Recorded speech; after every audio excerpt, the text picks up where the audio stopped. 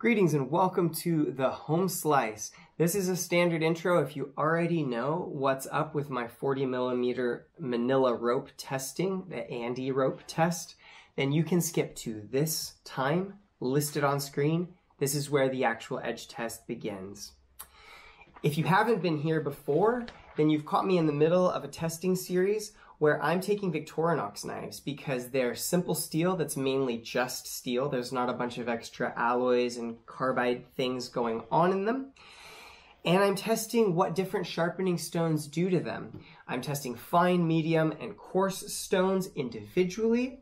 Then I'm taking the best from those and I'm making what's called a dual grit edge. If you're new to the channel, a dual grit edge is where you sharpen one side coarse or medium and the other side of the edge you sharpen fine. It has some really interesting characteristics. Usually it creates an aggressive edge that lasts longer than it normally would with either coarse or fine, with some exceptions, which we're testing to find out. Anyway, my test consists of, I've got a little goofy rig that I slice through a 1 centimeter thick sisal rope, and it's on a 45-degree wedge. It's intended to transfer that force down, and then I measure how many kilograms of pressure it took to slice through the rope while holding the rope vertical. That's intended to take forward motion and quantify how much pressure it took to slice through. This gives you some rough idea of edge aggression. The next test is to cut through a 40mm thick Manila rope, and then I test on a best machine tester to test how keen and nice the edge stayed.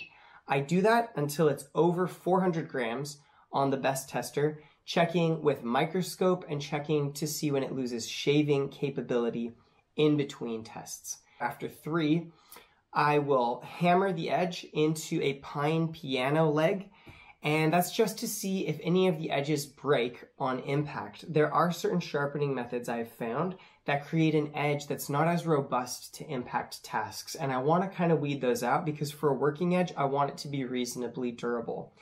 Anyway, that's what we're testing for today. In just a second, we'll skip right over to the test footage, and I will let you know what the finishing stone that we're actually testing was. Just a note before we get started, some guys have asked for scaling, and this is a measuring tape in millimeters.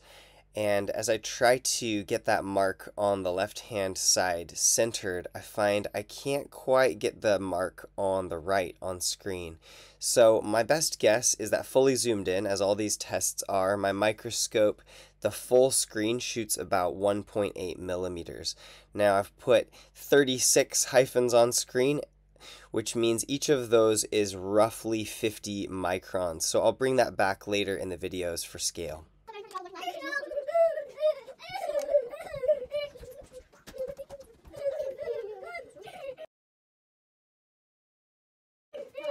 Decently good best number. I figured that for our future of testing high vanadium steels, however you say that, I ought to test what happens if you use all diamonds in CBN in a dual grit edge. The slicing aggression is pretty good, pretty average for a dual grit edge, which is pretty good in general.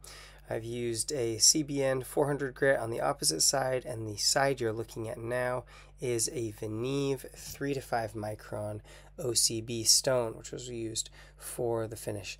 I'm seeing a little bit of bending. When I was doing this testing, I did it in a big batch and I wasn't as experienced with a microscope, but I have a feeling that that edge bending is going to come back to bite us in the end.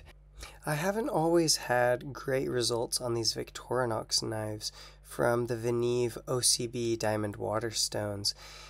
Some of that could be attributed to lack of skill, or maybe it's difficult to get rid of that final little burr. But I do know that the behavior of much harder or higher carbide or higher carbon steels will be much different than these Victorinox knives. So I wouldn't take any performance or lack of performance in this test as an indicator that it wouldn't be good to do a dual grit edge with CBN and diamonds on something that was a lot harder. But so far we've got really good numbers, under 300, which is very unusual.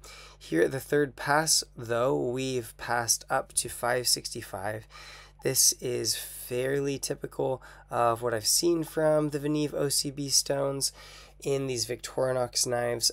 I used to assume that softer steels were not as conducive to OCB and diamonds.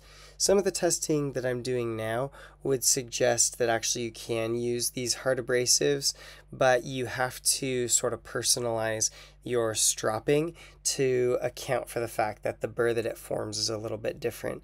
I don't have a lot of information about that to share right now, but if you want to look at my last test of a dual coarse edge, which was really interesting, it's on screen now. And for the rest of you, I'll say peace out from the home slice. Bye.